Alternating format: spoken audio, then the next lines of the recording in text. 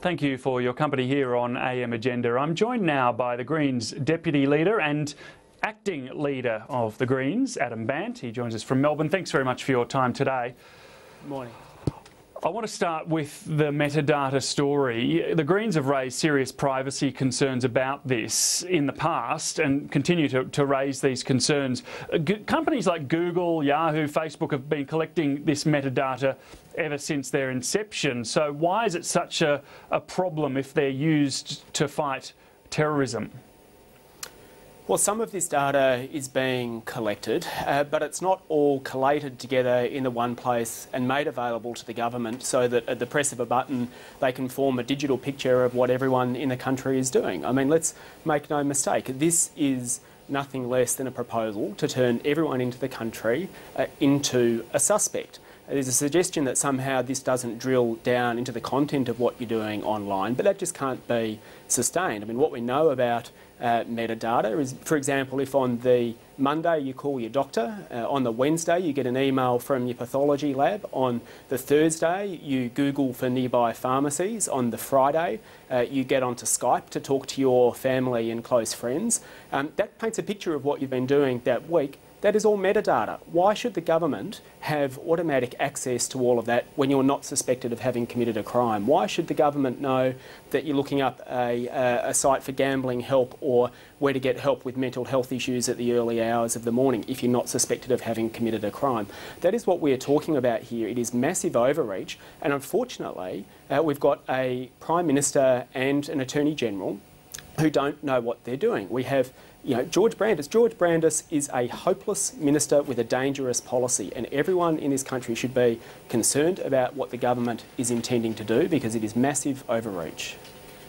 You say that they can collate this data at the press of a button. As I understand it, it's much, much harder than that. And although all the data is there, if intelligence agencies want to home in on a suspect, it actually takes a lot of time, energy, effort to actually paint that picture that you talk about. And they wouldn't do that for frivolous purposes. You'd imagine it would have to be for a serious case.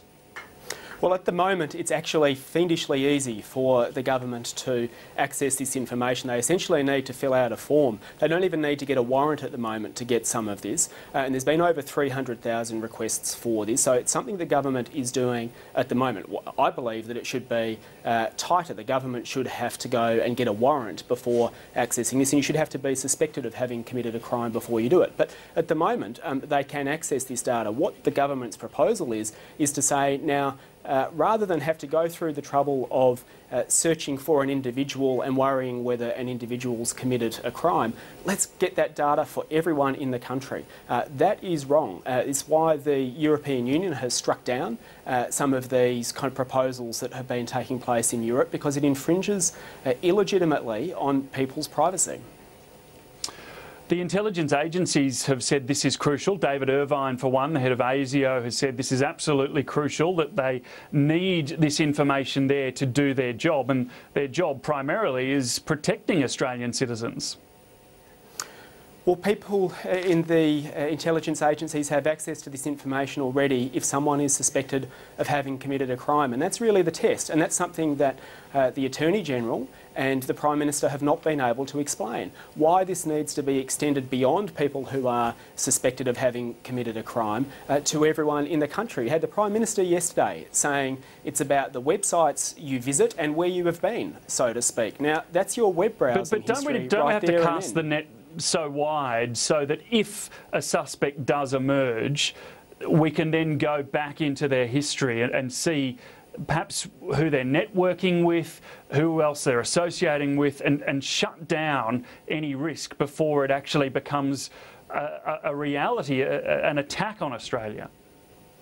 Well, the government can do that at the moment anyway, and this is part of the problem. There are existing powers that our agencies have, and no case has been made by George Brandis or Tony Abbott that somehow the existing powers that we've got aren't working. In fact, they regularly point to other successful prosecutions on the basis of this metadata, which suggests to me that the current laws work and give them adequate power. You've got an Attorney-General who cannot even explain what this proposal, this far-reaching proposal that's been struck down by the likes of in Europe, he can't even explain what it is. And if I were George Brandis, I'd be having a serious think at the moment about falling on my sword, because he's certainly not an asset for this government and he's certainly not an asset for the Australian people.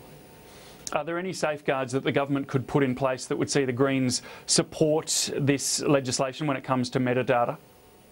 Well, when it comes to metadata, the Greens have been saying for some time, let's put a series of safeguards in place that require anyone in the law enforcement side who thinks there's a need to get someone's metadata to go through the usual process that you do with their mail or with their telephone if you wanted to know more detail, and that is you apply to get a warrant. And I think that's legitimate, and I think most people in this country would think that there should be some safeguards in place before you access metadata. This is going the other way. This is saying not only do we not want to have to get a warrant, but we want to have to treat every Australian citizen as a suspect. We want the ability to spy on everyone, know exactly where everyone is at any particular time, if that's what their phone data tells them, know what websites they've visited, all without having made a case for it. So the Greens will be opposing these proposals, and I think George Brandis, he should have a serious think about his future, because I tell you what, I reckon Tony Abbott is.